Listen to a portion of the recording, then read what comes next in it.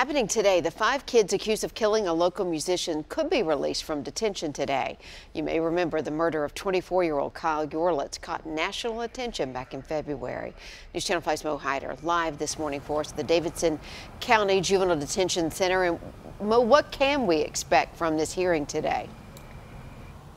Well, at some point today, Amy, we should find out if those 5 kids are going to stay here at the detention center, or they're going to be released with or without bond. Now, of course, you remember back in February when all this happened, this group fatally shot Yorlets outside of his home here in Nashville after police say he refused to hand over his car keys to them. This is a very young group of kids, too. Their ages range from 12 all the way to 16. Yorlets was just 24 years old, up-and-coming musician who graduated from Belmont University. He was also the lead singer and writer for the band Carverton. Now, transfer hearing is also pending. Once a date for that is finalized, we're going to find out if they're actually going to be tried as juveniles or going to be tried as adults. And again, that hearing is set to take place here today at 9 o'clock in the morning. Our very own Matthew Torres will be inside covering this all day.